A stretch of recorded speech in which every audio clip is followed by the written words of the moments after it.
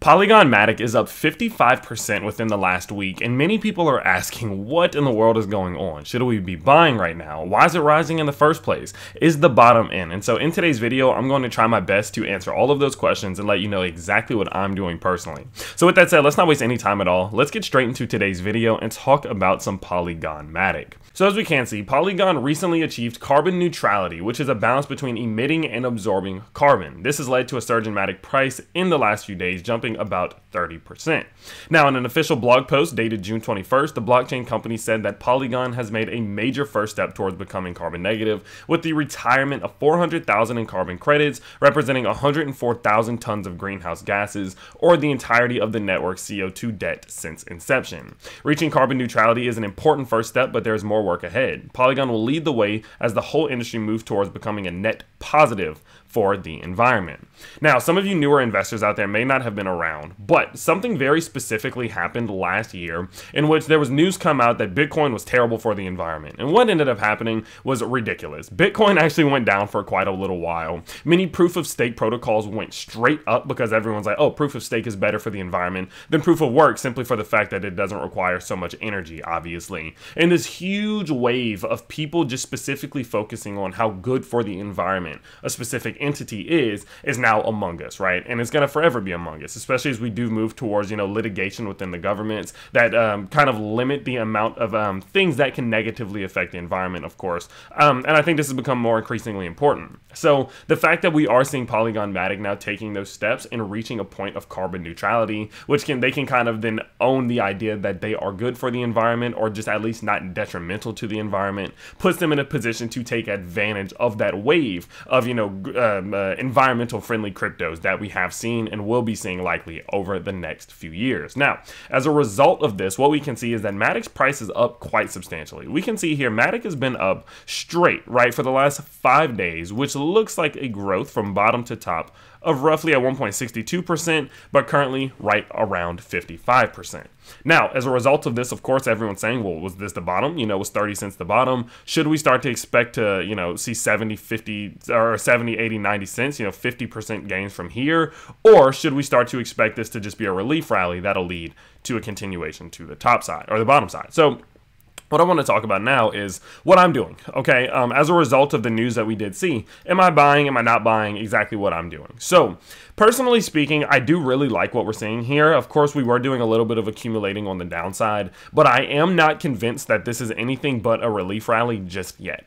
Now, I'm going to go over my reasons as to why I think it's just a relief rally that is likely to be followed by some falls to the downside, and what it would take to invalidate that thought process to say, okay, this is not just a relief rally, we are actually continuing back up to some of these higher levels, okay? So the reasons why I think it is a relief rally, let's start with those. First and foremost, I always look at the RSI for reference of how the price is moving in relation just to the RSI itself, right? How are we looking? And one thing we can see is that we are already getting a case of bearish divergence on the top side, which is not, really ever a good thing. We can see here that in regards to what was going on back here, we started to see the bullish or the bearish divergence playing out already. We started to see in this little event right here, we were setting lower highs, higher highs. That is an immediate sign that we could see a fall relatively soon. What happened? Boom, we crashed to the downside. And one thing you can see is that now that we have bounced back up to the upside, you can already see here on the RSI that we have now set the higher highs on a macro now.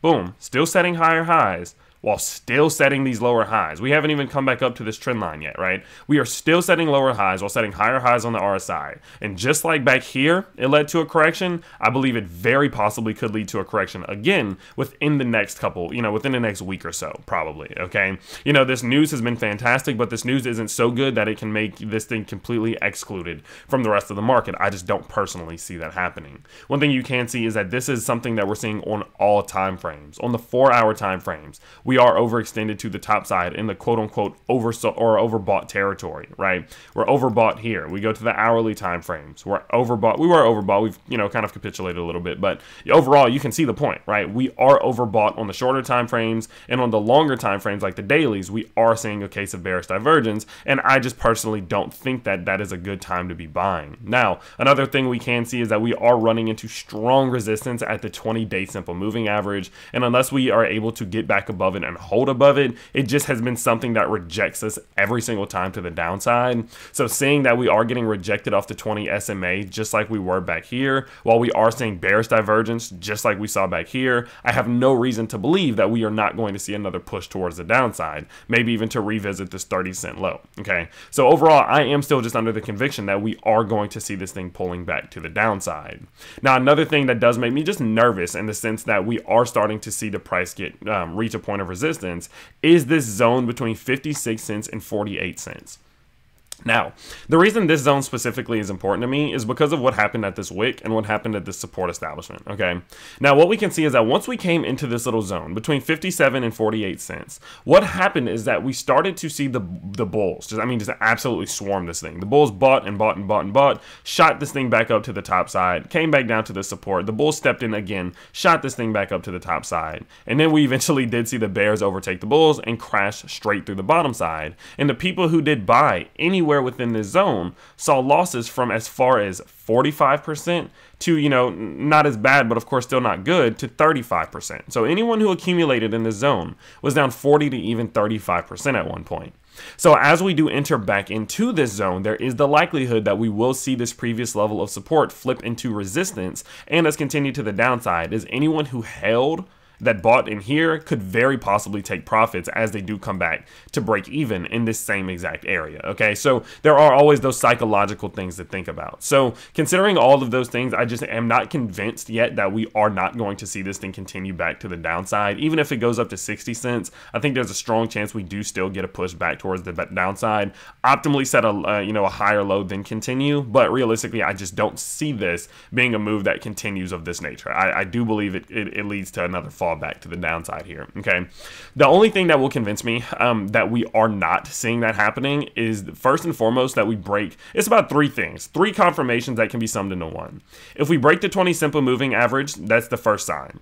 If we then break the 57-cent level and get past this key level of support up here that we saw, that's the second sign. And the third sign is if we break this key level of resistance, right? This descending line here. If we do all three of those things, realistically getting to 65 cents or above, realistically all that leaves us with is getting back above this level of resistance up here around, 75 cents, which I believe could become much more possible if we are able to do something of this nature, right? We break back above all three of these key levels, we hold above them, and then we start to continue. I think this is a very possible thing, that we break this level, and at that point I would start to really go into hardcore bull mode. But personally, I am skeptical, and I am not expecting this thing to make a huge move back up to $1 until we are at minimum capable of getting back above this key level of resistance, which would then put us back above this key zone of support, as well as our 20-day simple moving average, all of which will act as key levels of resistance up until the point we clear them, obviously. Okay, so overall, this is, fantastic news for Matic. I believe that them going forward, this is going to put them, again, in a position to be better, right? Quote unquote better than many other cryptos, and put them in a more advantageous position in relation to other cryptos due to the fact that they are carbon neutral. I think it's all great things, but realistically, we have to be honest with ourselves. This market is still not out of the woods at all, and we can't get too caught up in these short-term pumps and then end up getting dumped on. So if we do start to see this thing pulling back, I may open up some short trades. As we can see, the market does move very fast. I don't really like shorting smaller, top 5 and below cryptos during times like this, because I think simply that it is very risky. I stick to Bitcoin and Ethereum because they don't move as fast as something that went up 50% in just 4 or 5 days, right? So overall, the biggest thing I can say is just to be very cautious. This is a good thing fundamentally, and if you do believe in Matic, this should even further incentivize you to appreciate what they are doing. But it isn't anything, in my opinion, that we should get too excited about just yet, because we still have a lot of gains to make in terms of, ground to cover to be able to say that, okay, this thing is finally actually seeing some growth. Okay, so overall, that's going to be about it for today's video. I'm not really purchasing much until we do at least see 60 cents, 65 cents cleared. Once that does happen, then I will become more comfortable. But until then, I'm just going to relax, sit back, and see what happens. And so with that said, of course, I hope you guys did enjoy today's video, and I will see you all next time. Peace.